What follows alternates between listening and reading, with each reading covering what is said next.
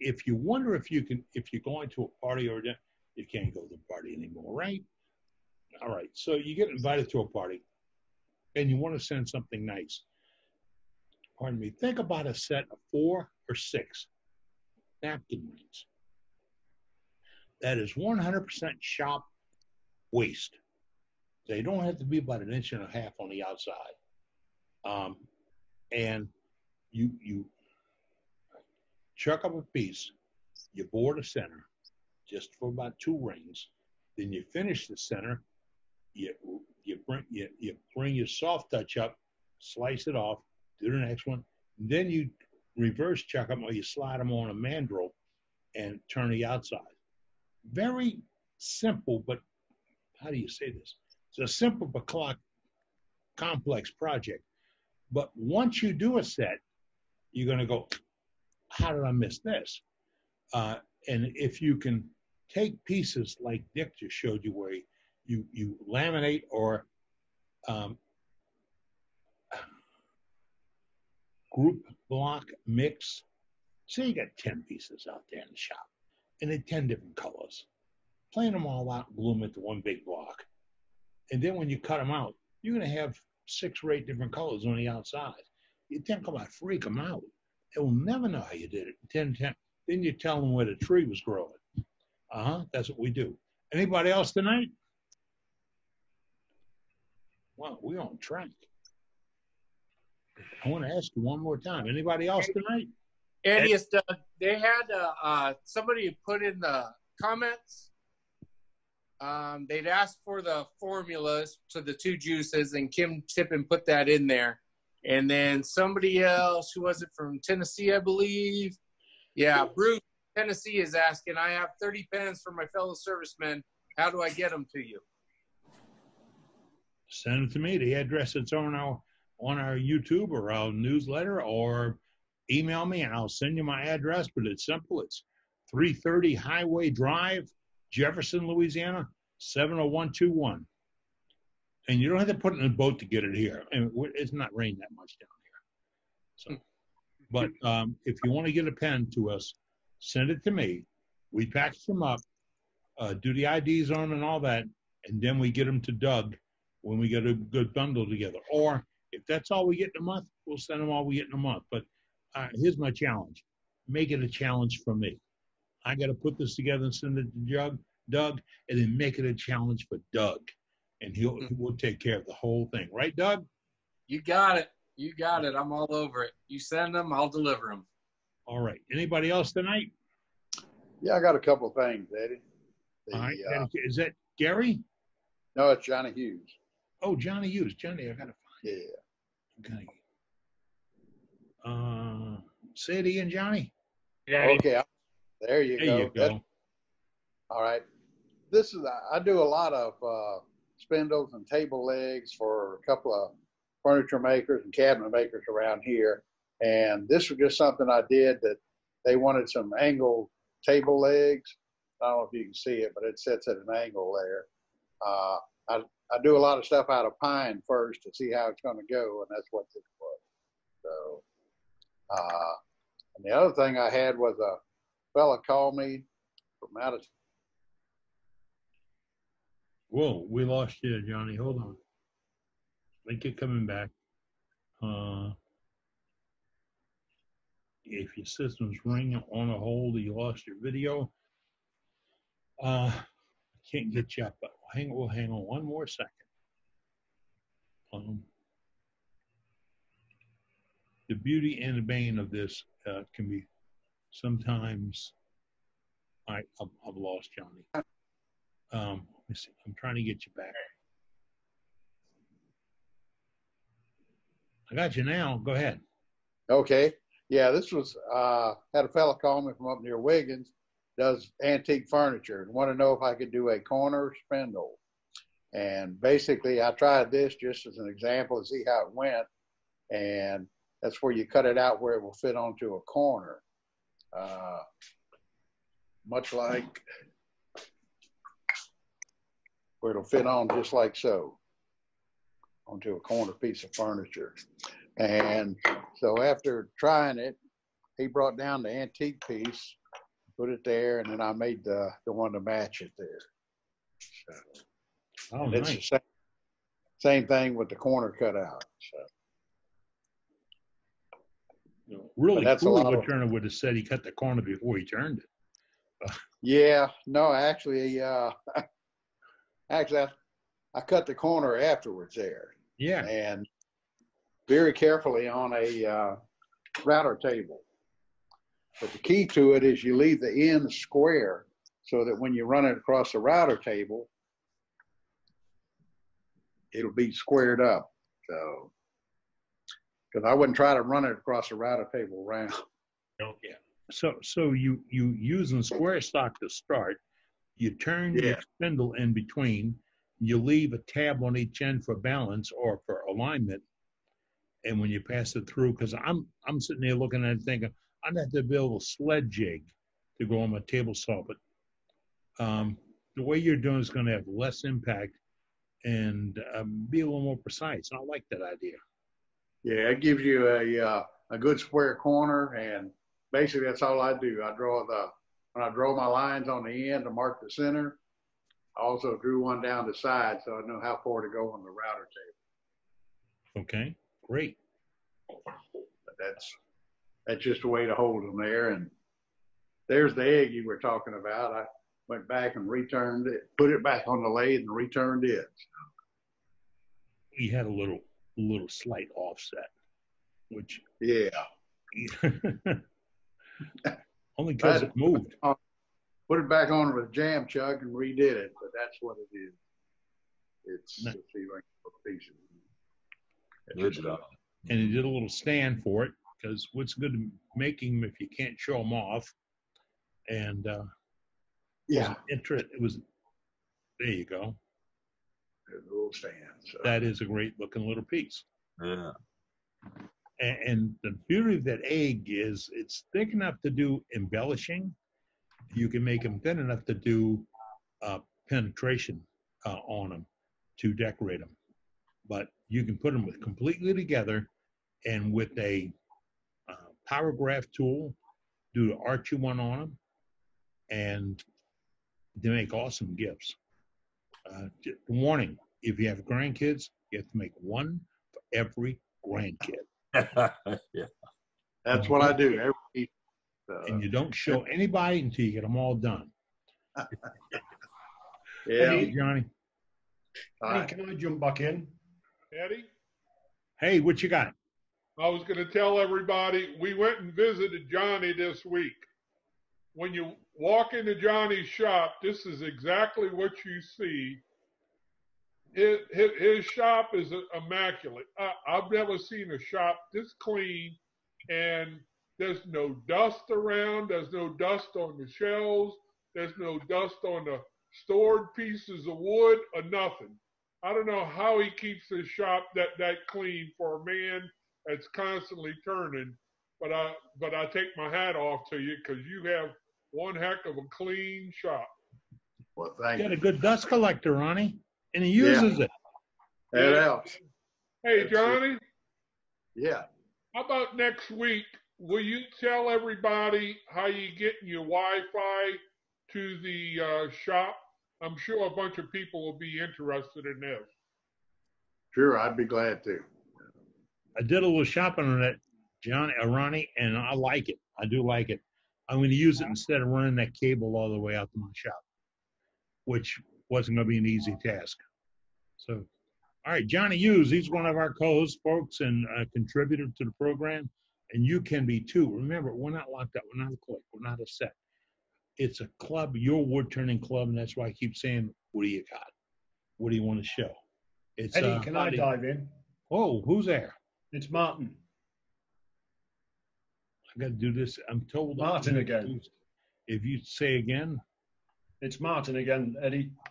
Martin. Okay. It didn't click over to you. I thought it would. So there we go. There we go. I'm terrible with names, but the gentleman we've just looked at there, he had a little spindle that was, he'd been doing the 2 square ends. Yes. Can't remember his name. We've just Johnny Hughes. Johnny, we've just flicked off him. Another thing with these groups, and I always say this, if anybody gets themselves involved in these groups, they can learn tiny little bits of information from all sorts of people or take inspiration from all sorts of people. And he has just shown a tiny little spindle there of part of a leg, which to a lot of people will have probably just been a tiny little bit of spindle that's been cut off, and it means absolutely nothing. To me, instantly, when I've looked at that, it's given me inspiration because it is exactly a ring holder. So if a base was turned and that was inserted onto the top, it would create a small ring holder so that you could put your jewelry rings onto the holder on the top. So what was nothing has now given me inspiration. That's what it's all about. That's what it's about.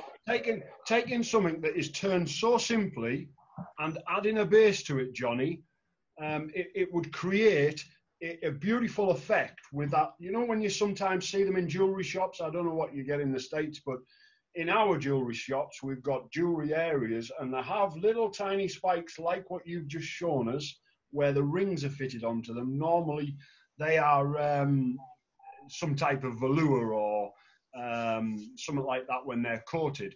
But as a wooden item, they would look lovely. And for a dressing table or anything like that. So you do get inspiration from tiny little bits of wood. You do. And remember, we don't work with junk wood. Why? Why don't we work with junk wood? Because there's no junk wood. Really. I mean, I had scrap iron and stuff when I got ill and had to be away for a while, and had some folks clean up my shop. They took the buckets of what they thought was scrap iron. Those were coring devices and bowl slicing pieces.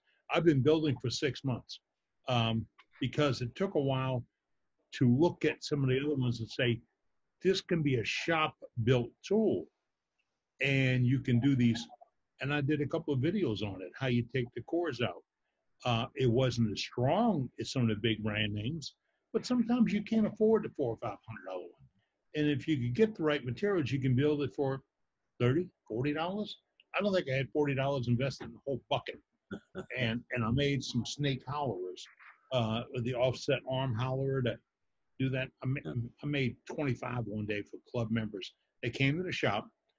We drilled them, tapped them, made the bases, got them fit. All they had to do is measure from the center of the pin to the lake bed, and we made them custom for them. It was selling for $200 or $300 at the time. I was charging $21 for the material, but I made out like a bandit. All right, anybody else got anything tonight?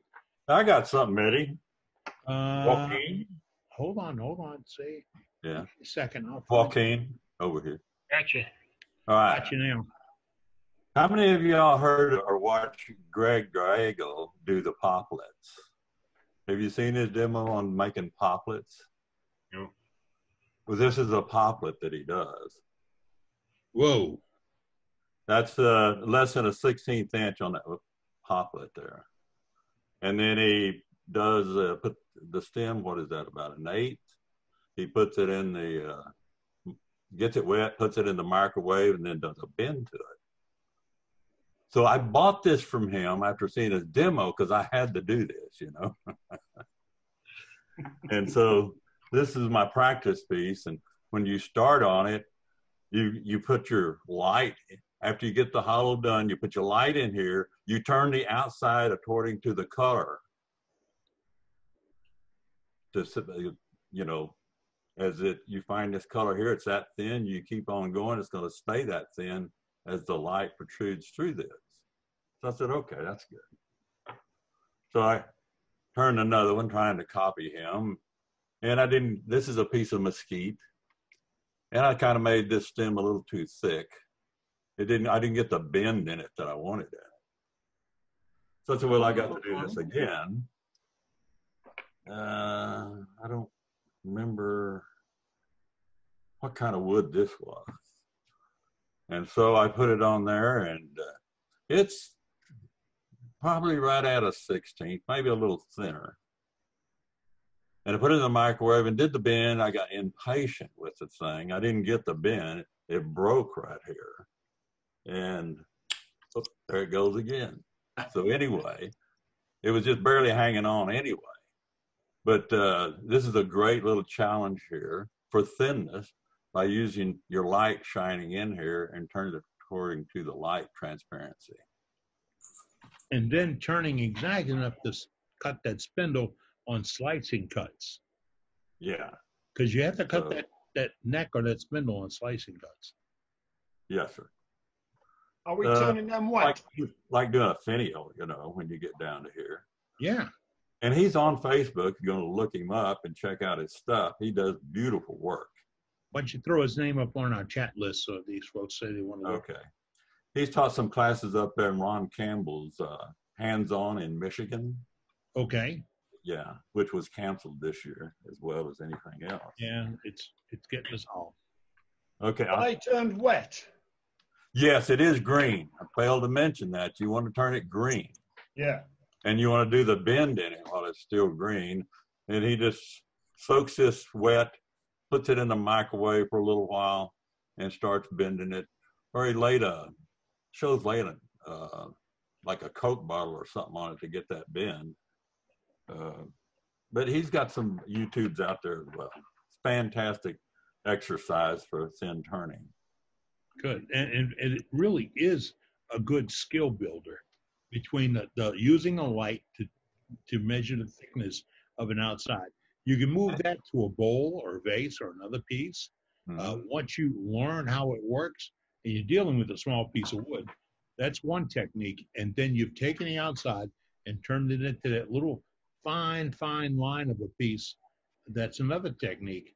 And then when you're doing all this wet, and then when you cut it off and heat it up in a microwave, and by the way, if you can afford to get your own microwave or earplugs, I need earplugs. I won't do that again. It didn't mess up anything, but I got caught. But that's 3 skills you can build with that one technique. Now, that little thin piece that goes on in there holding it up, I learned how to cut that from Eli Avicera. And I think he was going to be at AAW this year in SWAT also, because he comes over from the east, the Far East. And he was going to teach there, but he does some excellent work with skews. Now, when you go to a show like him and Cindy Droza and some of the other ones, they have tool techniques that you need to see. Don't worry about what they turn. You don't need to make that vase. You don't need to make that box to a point. You don't need to make anything. None of those do you need to make. Stop looking at the piece he's turning and watch how he turns it. And that's why I like some of these videos. I love Kim's because she's got an overhead look, which you'd have, and she's showing you the slices she's making and the cuts she's making. Hey, Kim, if you're still around, color the inside of your gouge with a Mark's Lot so we can, when the light gets right, we can still see where that piece is moving at. I saw it on somebody's demo the other day. Yeah, I thought about doing that. Pardon? What's that, Kim? I thought about doing that because can you hear me? Yeah, I got you now. All right, we're back. Okay. I thought about doing that because when I first started using my bowl gouge, I kept getting catches, and I joined a local club, which since closed, and he said, take a red marker and draw down the center of my bowl gouge. And he says, as soon as a catch. So it's very cool to visualize how it's being used. And so, yeah, I'll try to do that. Yeah, that's nice. Shop.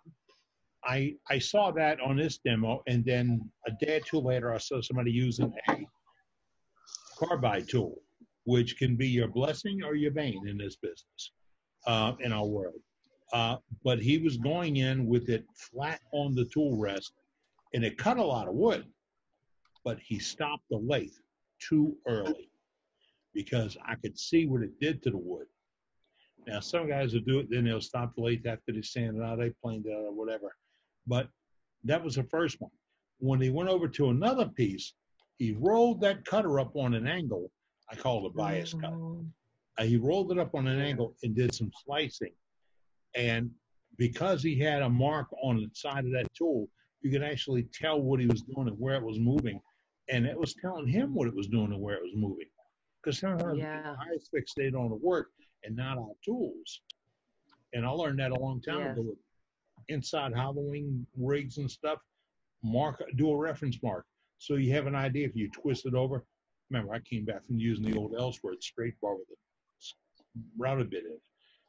You get an idea of where that tip is angled. So you don't want to go positive. That's a catch. You can't go too much negative because you wear it out. So those reference marks do help. And coloring inside of a flute, it's a simple procedure. And I'm saying it because if you're wondering how she makes those slicing cuts and the little ribbons coming off, because no chunks come off, little ribbons come off, then you have to see what she's doing with that flute. And I run into that with a lot of people to call saying, how do you make that cut? I only have a bowl gouge. That's okay. Who sharpens a gouge? You. You can sharpen the gouge to an elliptical tech grind by hand, as long as you can duplicate it. Get your table set up and do it by hand, because you only make one pass to touch it back up again. You can use a regular bowl gouge to do that kind of slice. It's slicing wood. Yeah. Easy thing to do. Anybody else up tonight? Kim. Who said it? Kim, it's Ronnie. Kim, Eddie has a video. I'm going to put a plug in for Eddie. Eddie's got a video with a bowl gouge, and he's using a popsicle stick. And I thought sure he was going to tell you that. But if you take that popsicle stick and glue it to the top of your bowl gouge, and then show everybody how that popsicle stick, the angle of the popsicle stick related to the bowl gouge, is a good presentation. I cheated. I copied that from Cindy. I never did say that because, but it did work. I put a little piece of a bowl gouge. Here's the thing. That's a good idea. Put the bowl gouge on and then do your test cut. Because if you put it in the wrong place, you can't turn your gouge. I heard that. I didn't experience that. I only heard that. Thank you, Ronnie. Looking for it in this kind of input, folks. Anybody got anything else this evening? Eddie, I just finished this up today. Oh, wow. Whoa, go back to that. I'm trying to get you on Spotlight. It had you a second ago. There we go. What's the material? It's maple, hard maple. All right. Was it dry? Yes, it was very dry. Did you have, 8 or 10 spirals on it? Or, Oh, yeah, lots. And the lid comes off. There it goes. Got the inside finished. And it goes back on. It's good, solid sound to it. Yeah, it's a good, solid piece. That piece sounded like China when it went back together. Well, that's kind of what the idea is, to set this on the counter and people think it's pottery. And it's not. It's wood. But it really, really pops. Outstanding job of embellishment. Whoa. Say again? What? I said outstanding embellishment job. Thank you. Oh, yeah. Well, I did my pendant video for y'all a few weeks ago. And the pendants are what I use to practice to be able to do this. I need to be able to predict what that tool is going to do when I put it into the wood. Now, that's handy. Yep. Great work. A little while ago, Johnny was talking about he made that first spindle out of pine. Ronnie Burnett, he won't tell you this right off the bat. His favorite turning material comes from Lowe's at Home Depot for 88 cents an entire length. Yep. And he's done some really nice. Ronnie, haven't you done some really nice work with those pieces? Yeah, and Eddie won't let me down about it. From time to time, he'll send me a picture of a flatbed truck loaded with 2x4s, and he tells me that I'm getting a load of wood at my house. Turning wood. All right, but do you know that's Johnny's got it, Ronnie's got it. Some of the other folks may realize it. If in doubt, try it out. Fine. I tore down the shopping center and had some 3x8 mahogany rails. I wore the heck out of them because I could test them all the time. Every shape I did, every tool I got, I'd cut it on that mahogany. It was just dense enough to give me a good finish, but it was better than using a 2x4 or 4x4. But it gave me a nice finish, nice piece to work on. Steve, did you have something else, sir? This is pine. It's just all made out of 2x4, basically. There you go, Ronnie. Competition. That's segmented. That's a good-looking 2x4. Every week I see that. Yeah. Now the base is segment. Oh wow! Turn it back up so we can see that. Look at that, Ronnie. He's got to flip it a little bit. There's a star in that base. Chatoyans brought it out a second ago. Yep. Yeah, there it is. There it is. So that's a really nice piece. That's a nice piece.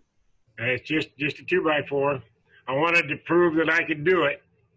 I got a hold of some chestnut from a friend up in Illinois that knows where there's chestnut trees still growing. And when they start dying, he harvests them. And I've got a little bit of chestnut from him. And I always wanted to make a chestnut bowl. So that's my proof that I can do it. So the next project's going to be a chestnut bowl. A test piece. Good move. Thank you, sir. Appreciate that. And we're here so you can gather some of these ideas.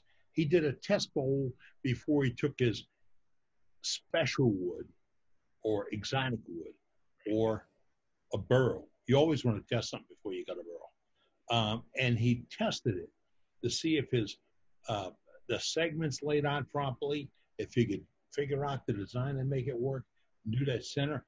I got a piece right here that I did over 20 years ago.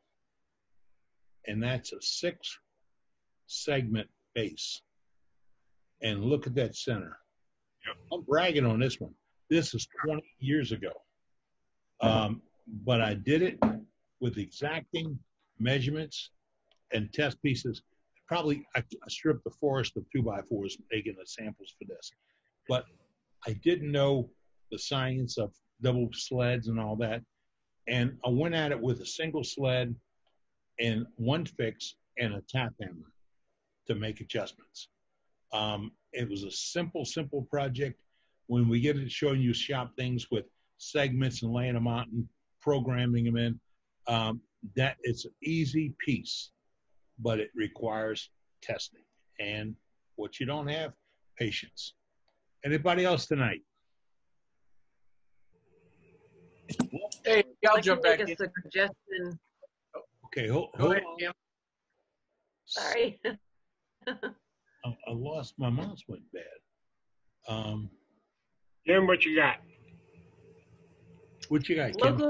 Local, I contacted a local cabinet company that builds cabinets, cabinet doors and such, and they had dumpster fulls of very good, they call it scrap, but perfect for segmenting. So I asked the owner, and he said I'm more than welcome to dumpster dive anytime I want to.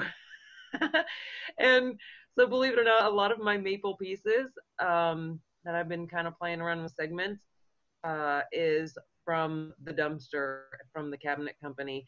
And I've gotten cypress, I've gotten walnut, I've gotten maple. And if you leave like a barrel or a basket or something with them, a lot of those guys would be more than happy to throw their scrap pieces in there. And I've gotten pieces that I wouldn't consider scrap. I mean, I could rebuild, my cabinets with the amount of wood I've gotten out of their dumpsters. So I try to encourage people, call up your local cabinet company. They might be more than, willing to get rid of what they call scraps, which is perfect for us segmenters.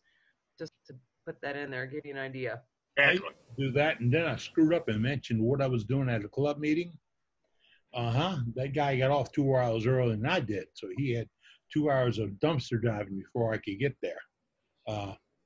But this company was doing work in a high-rise downtown, and they had tons of exotics, and it was really done nice. And I'd get a piece. This vase here was done out of a rip from, and these are staves. These are staves with the different segments or across. Staves are vertical, and I did this, and I'm trying to find it. Router bit from, I believe, Rockler, and that's why I got to find to see whose package it came in. But you cut them as a stave, and you put them together, and because they used that router bit to get the lines right, this thing, I just said a minute ago, 20 years old, less than a quarter, sometimes at the top less than an eighth, not a crack in it. My wife's had it in her studio for 20 years, and it's held sewing, scissors, because the bottom's a little gooped up, and all that. But it was how I laid it out, and the wood was seasoned to make furniture. And I found another shop, and I called them and asked them, and the guy said, no, we can't do that. So then I went by and walked in the back door, and the guy said, bring your trailer. He said, I know at the front counter once, but bring your trailer. And I started that, and then I developed a relationship with the guy that did Corian. He used to be one of my apprentices a long time ago. He had a Corian shop. I would visit him about once a month or every other month, and I'd park my 4x8 trailer out there, and it would be squatting on the tires when I went to pick it up. And I'd bring it to club meetings and let people have we put it in the raffle or the auction, or just give it away. And it would be an inch and an eighth wide, half-inch thick, but maybe a 10-foot rip of it. That one 10-foot rip would be 2 or 3 rings in a bowl. But you better learn how to put a Corian together if you do that. Thank you, Kim. That was a great idea. Anybody else up to see? Yeah. You're talking about cabinet scraps. I am. Oh, let's see if I can flip these around. So I got an old drawer front and a door and piece of trim that I used to do cabinetry, and I still have buddies that install cabinetry. So they bring me by stuff, and the door fronts in there are 3/4 thick. I usually cut them up into pin blanks. Yep. And I've been making pins with them. And a bunch of other stuff, but it's almost that piece of walnut's beautiful. It is. Got great grain to it. Oh, yeah. I haven't figured out what I'm going to do with that yet.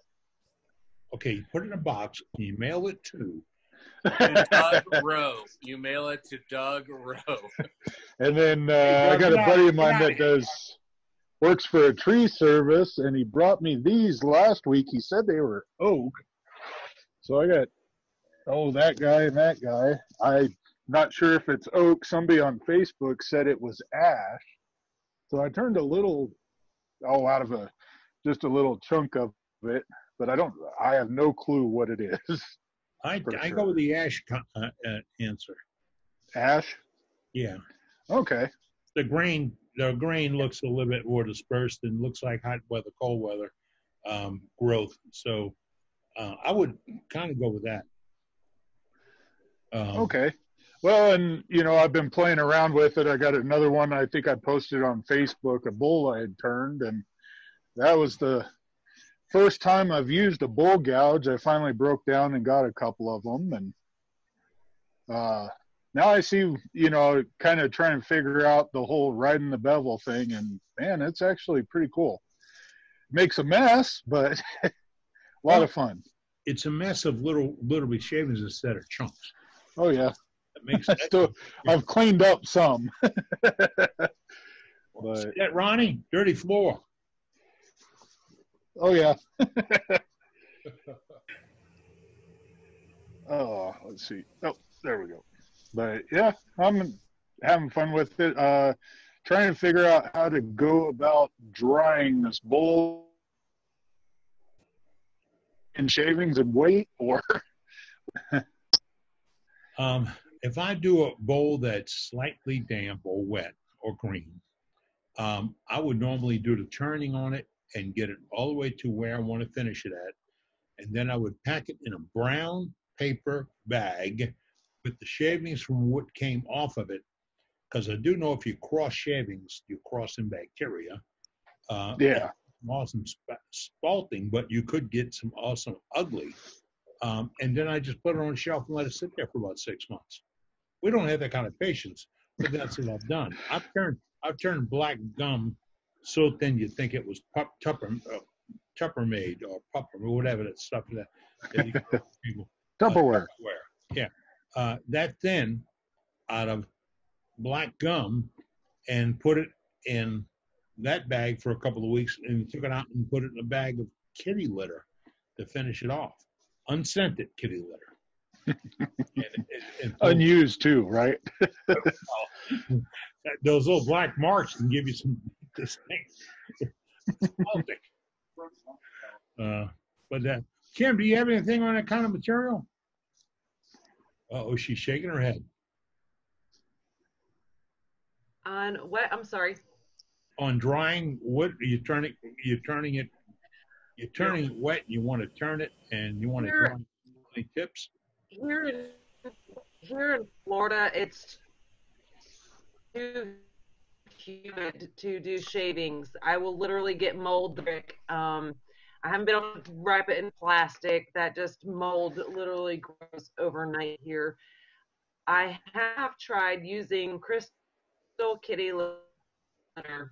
You can get a 3-pound bag of it, and I've been experimenting with it with some pieces, and I would weigh it. You weigh it drying like that, and I've had it to where it dropped over 150 grams in less than 24 hours out of a piece of mahogany I was doing of moisture. So that's pretty decent. And the kitty litter is pretty easy to dry back out again. You can just lay it on a pan and put it in the sun. And then you can, of course, you just weigh it to make sure that it lost some moisture. I've used my kitty litter without drying it back out again 4 times on some, medium-sized 8-inch bowls. I just put a ton in the bowl and then let it sit in the bag, in a plastic bag. And it absorbs the moisture out of the bowls pretty quickly, and I don't get mold. So that's a bonus. So yeah, crystal kitty litter, you can get it on Amazon too. Somebody popped in. Are you broke up? Okay. I found the plastic bag, just like you did, the plastic bag. I'm in New Orleans. The plastic bag is just like an invitation to mold. And sometimes mold can be ugly. That's why I said brown paper bag. And that's not easy to find. But we go to Whole Foods. Nobody really has those anymore. Go buy something at Cracker Barrel. Yeah, well, that's Whole Food companies like Cracker Barrel. Yeah. And they're saving the planet, so using paper bags. So Eddie. Yeah. Here, how do you determine when it's dry enough to return? Once you have it in the bag, I've done it, and I've weighed the bowls or blanks. They've reduced like 70-some% of their original weight, but I don't know when they'd be dry enough to turn. So, okay, we have 46 people. Let's get 46 opinions. Okay. Stops losing weight, it's dry. Yeah, when it stops losing weight. That's what I would say. Just Stops losing when weight. it stops dropping. Yeah, and that means you weigh it every 5 days. Right. A month, a couple months, and when it stops losing weight, it just kind of stays at its, it's acclimating to the current humidity and everything else outside. The thing I do is my shop it's built with 2x4s that are kiln dry, and I take a moisture meter and moisture meter what the wood in my shop that's made of, what it meters at, and then I compare it with the wood that I'm trying to dry, and if I can get within about 5 points or 5%, then I know it's going to be pretty decent, because my wood in my shop stays around 9 to 12%, and that's a kiln dried piece of lumber. So getting an idea of what your the moisture in your shop or in your current humidity is, Right. gives you more of an idea if you're metering it. If you're gonna dry it and just weigh it, then you just weigh it, and once it starts slowing down, losing its weight, or it kind of like stays at the same weight. Yeah, I haven't bought a moisture meter yet, so I'm just going by percentage of weight loss. Yeah. Yeah, and you could get a cheap one at Harbor Freight. Yeah, but you don't really need a moisture meter. If you just start weighing it, you'll notice when it stops losing weight. I've got a dryer. Yeah. I built a dryer so that I can get a wet piece of wood, turn it rough, put it in the dryer, and within 3 or 4 weeks it's ready to finish turn. But it's just an old upright freezer that doesn't work. So it was free. So all I do is haul it home, and I put a little light bulb base in the bottom of it. And instead of a light bulb, I got a 60-watt snake heater that I put in there, and I can keep that inside that freezer at about 124 degrees. And Do you have airflow going through it? Yeah, there's a little bit of airflow. I've got holes in the top so that I can get the air moving out, so that there's airflow moving. It's all convection. It's not, you don't have a fan? Yeah, well, there's a fan. There's also a small dehumidifier in the bottom along with the heater. So it's got a fan in it, and it's blowing the air and circulating it. Okay. Good tip. All right. Thank you. Well, one maybe Doug could tell me too, because he's out in Arizona, because I definitely don't have a humidity problem here.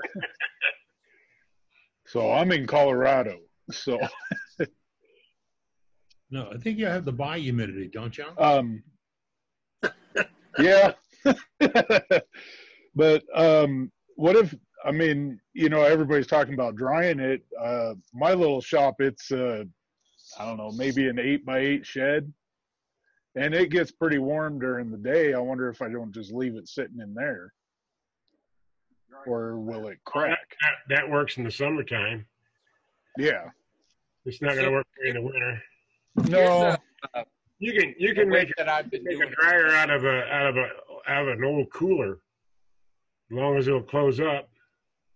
Yeah. A small light bulb in the bottom of it for heat. So here's a little trick I've been doing. So this is another little piece of walnut I just turned. So my wife already stole it, hence the flowers. It's round on this side. It's flat on that side. And so with the wet walnut, and I have a ton of it, what I've been doing is I'll turn it to whatever my shape is going to be, and then hollow it on this one, because this side is just bark and it's flat. My fat dog is walking by. Anyway, the technique I've been using, and I just kind of guessed, and it seems to be working. I'll turn it to its shape, hollow it to whatever I'm hollowing it to my finished, or just about finished. And then I'll put a CA finish on the outside. no finish at all on the inside, just CA on the outside, and let it sit for a few days.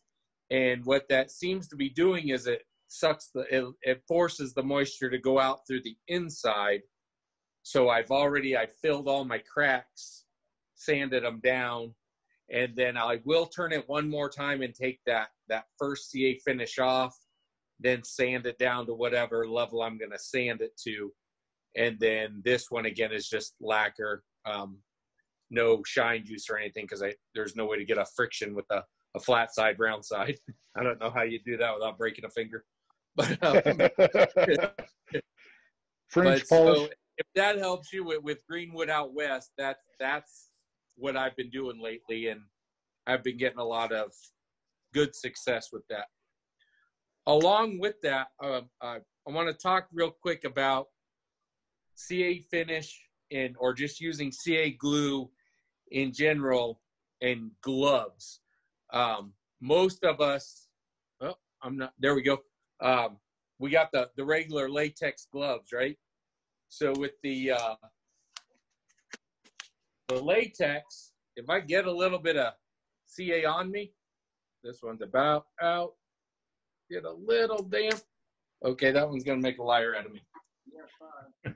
Hey, just a little drop, that latex sticks pretty quick, right? And it's just going to tear. So check this out. I found this on some YouTube channel, and I can't even remember where I found it. But I tried it, and I'll be danged if it doesn't work. Instead of latex, the dang food server gloves. Now, you just saw what that glue did on my latex. It's not sticking. I don't know why. But there you go. So I've been using food handler gloves now when I'm messing with my CA glue instead of the latex gloves. You can also use your little bags that your pen kits come in. The little plastic bags, everybody has all those little plastic bags that build up everywhere. If you're applying CA finishes to something instead of a paper towel, which then absorbs so much CA glue that you end up not putting on your pen, you can use those little plastic bags that all those pen stuff come in to use it to apply to your pens or whatever you're going to do a CA finish to.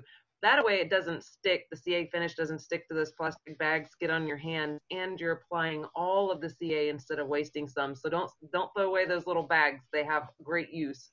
I'm a find use for everything kind of person, and I discovered that by watching a YouTube video too. And just to throw that out there while he was on that subject, in case you can't get the gloves, because gloves are like so hard to find now.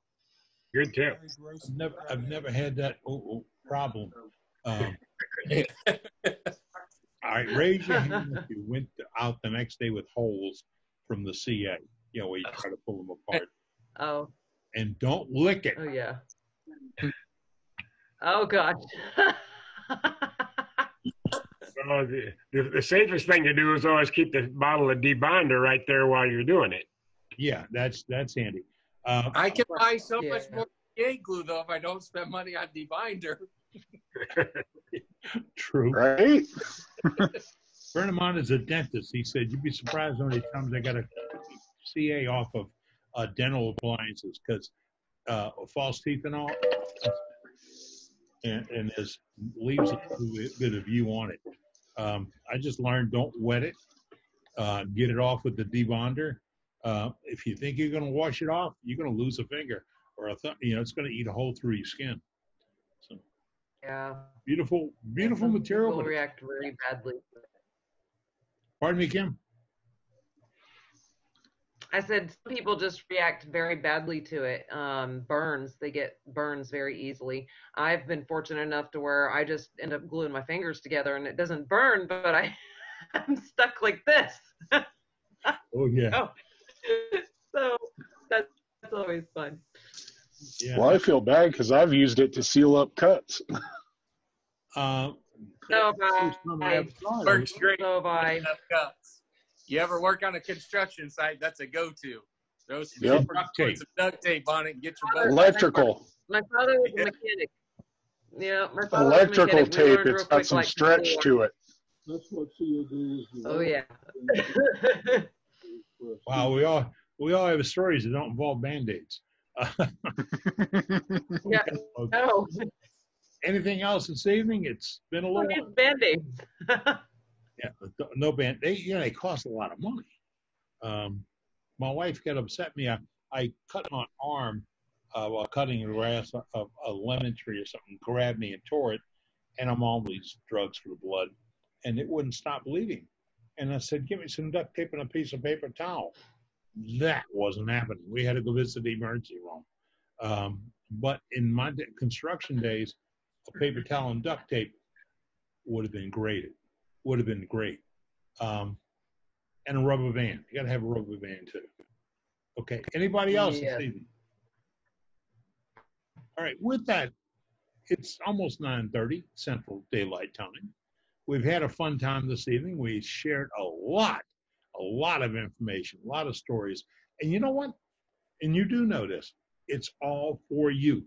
So if you've got a story, you've got a tip, you got a hint, you have a technique, you have an idea, you have a question or a problem, this is where you come. And Jason said, I had to learn how to use that bowl gouge to get it in there.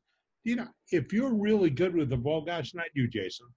If somebody else is really good with the bowl gouge and can give us a quick demonstration, we'll come right now. Come to your shop right now. All you need is that camera that you have, or that iPad, or the computer, or that iPhone, or whatever. We'll see you. We can put it up from your video right to here and show people, share the ideas. So with that, I'm going to call it a night, and I hope to see all of y'all back here again next Wednesday evening at 6:30 p.m. Central Daylight Time for the BS section and 7 o'clock for the program. Until next time, please be good and, above all else, be safe. Thank you. Thank you, Eddie. Great job. Thanks, Eddie. Appreciate what you do. Good night, everyone. Good night, Ronnie. 64 people on the video tonight, Eddie. 54 people? 64. Wow. 64. Good night. That was the high that I saw. Good. Good night, everyone. Good night. We didn't talk much with Dane tonight. Dan, are you still about? Okay. Well, Dane, we'll pop in with you next week and get some info, huh? All right. Yep, that sounds good. I couldn't get a word in. We lost your mic, Dane. Good night now. Good night, Eddie. Good night, folks. Good night. Thank you all. Good night. Good night. Eddie, hello.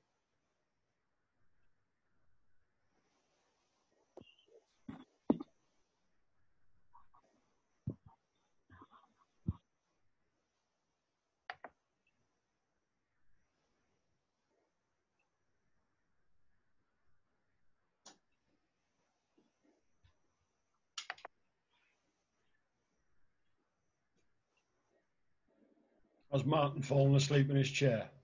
Mind, it is 3 o'clock in the UK. It's actually 3:15, Martin. I know it is. Poor old Martin's fallen asleep in his chair there. Yeah, hold it down. You're going to wake up, Martin. He'll wake up. He'll be fine. If not, his wife will find him in the morning, Eddie. It'll be all right. Okay. We'll see you next week, Eddie. Next week, gentlemen. Ladies, wood turners. Right, Chris. All right, Martin. See you later, mate. See you later, Eddie. All righty.